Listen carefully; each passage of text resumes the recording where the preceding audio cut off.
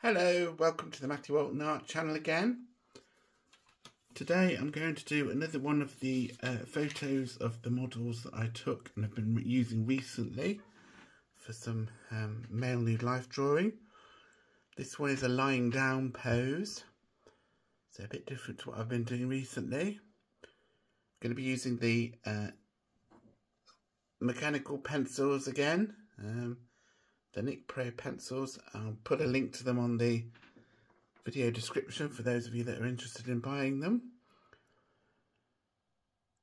I'm going to try and take my time again, so, you know, be a bit more polished if I can, like I have been recently. So let's see how I get on.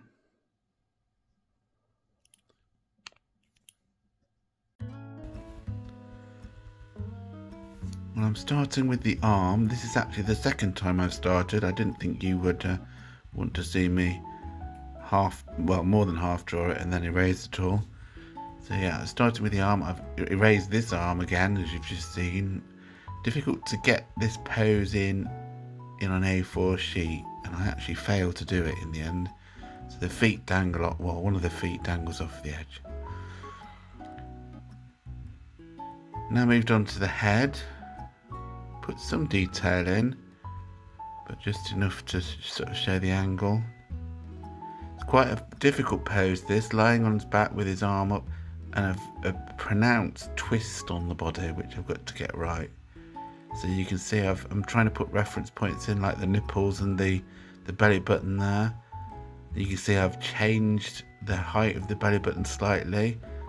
So I'm doing those cross checks that I've mentioned before, so the nipple is in line horizontally with the belly button. You can see that I've drawn a faint horizontal line at the top of the head and the top of the breast there as well. That's just again for reference to get the pose accurate.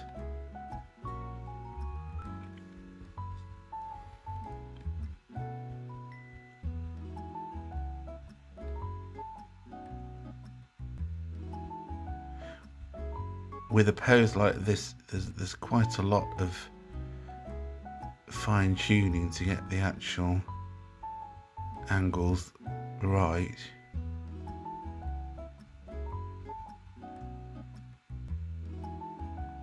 It really does force you to look at the angles, proportions, those sorts of things, because it's not as you'd expect the body to look. Quite an uncomfortable pose, really. So the end result looks a bit uncomfortable, but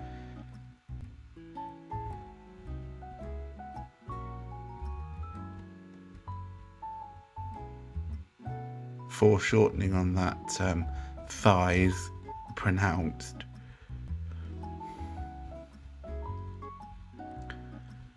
You can see that I'm using two thicknesses of mechanical pencils on this drawing, the thinner lead and a thicker lead as well, and I'm using them from the side again.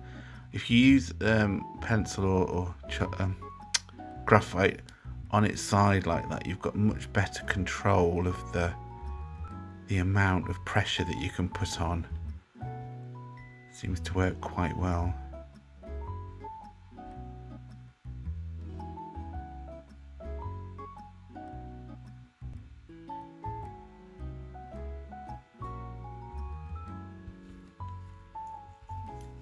Very subtle shadows that have to sort of indicate the twist on the body. The shoulders are flat on the mattress pretty much, whereas of course the stomach is rotating around because the pelvis is up in the air.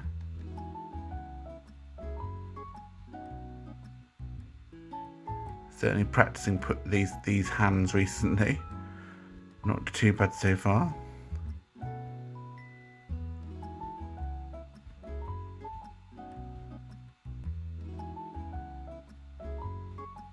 If you notice, I'm trying to shade in the direction of the shape of the leg, which helps give the impression of the roundedness of the form.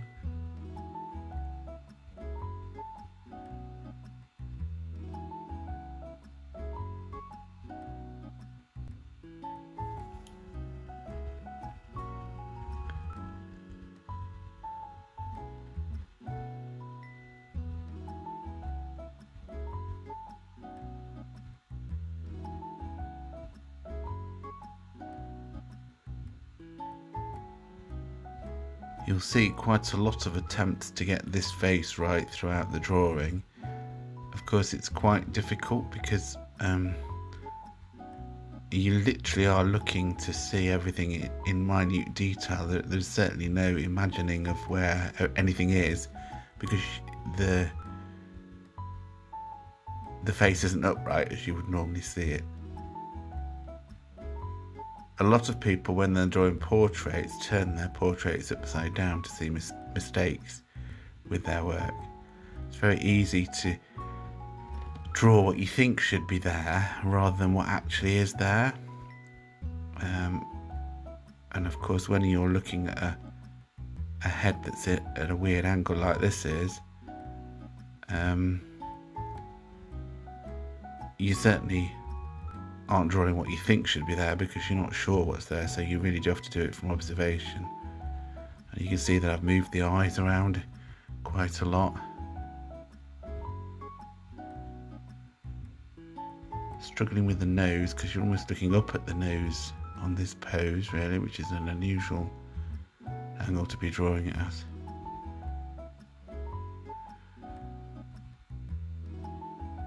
Tiny drawing again, it's on an A4 piece of paper in the sketchbook, another sketchbook page filled. Still not going to get there though, as I've got about 2 days left of this year.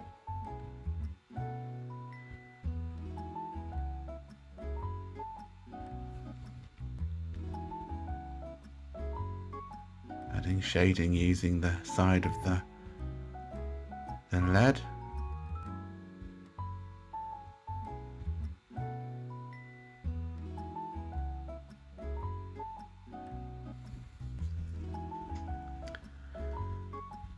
It's a bit of a shame that even on this second attempt I've failed to draw it so that the actual top leg won't fit the foot in.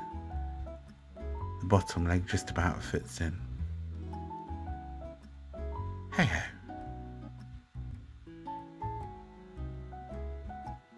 Cynics amongst you would say I've done it deliberately because I don't like drawing feet. Maybe there's some truth in that, I don't know. Now just trying to put in some of the shadows behind the body here, the light's coming in from the left. Those will darken up as I actually add more of the background. I wanted to put some of the background in.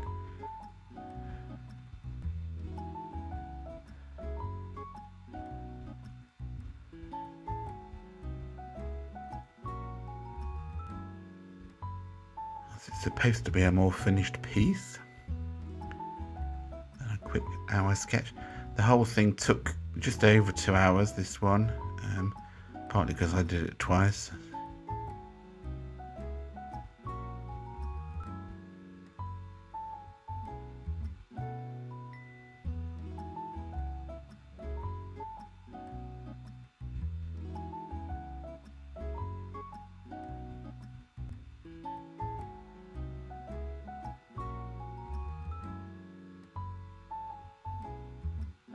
Difficult foreshortened foot as well.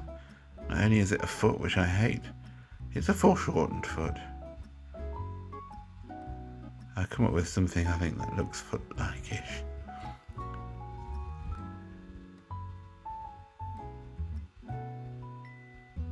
If you look at the foot, it's much bigger than you'd perhaps imagine it would be compared to the head, which is quite small actually, and that sort of, the perspective there helps the pose, because the head is quite a lot further away than the foot, which is the nearest thing to us on this drawing.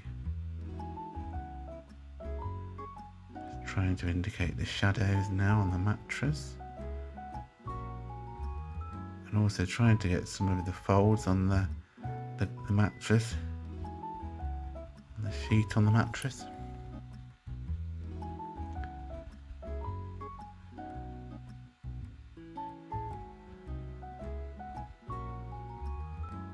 Just indicating those. It is the figure that's the important thing in this drawing. So it becomes a bit more scrubby.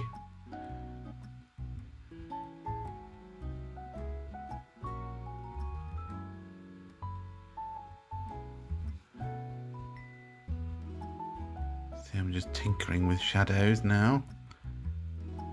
Observing, re-tinkering. As I've said before, slightest mark can make a massive difference on a drawing of this size. Now some of those folds in the infamous back cloth.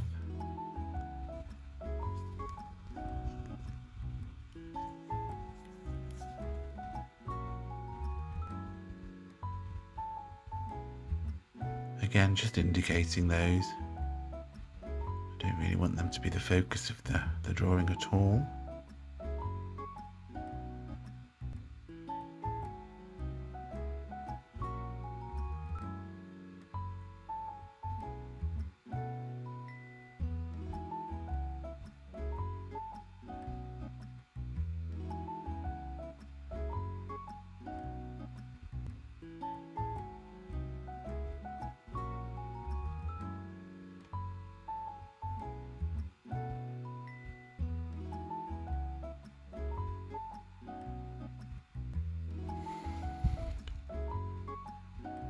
Doing some darkening of the far side of the torso there, just to give the impression of the light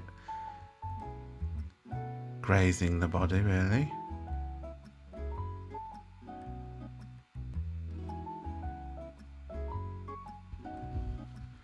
And we're pretty much there.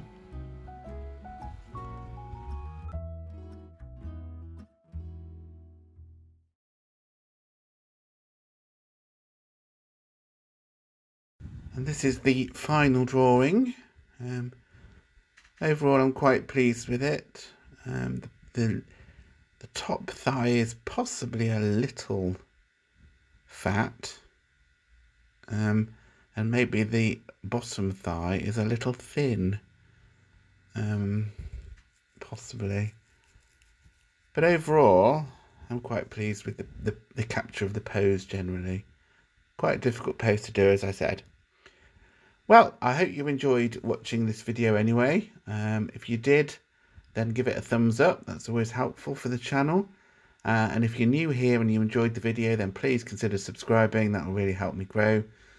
And of course, hit the notification bell and you'll be notified when I do new videos. I'm trying to do them as regularly as I can, 2 or 3 a week at the moment, partly because I'm off work as it's Christmas. Okay, well, thank you very much, and I will see you on the next one. Thanks, bye.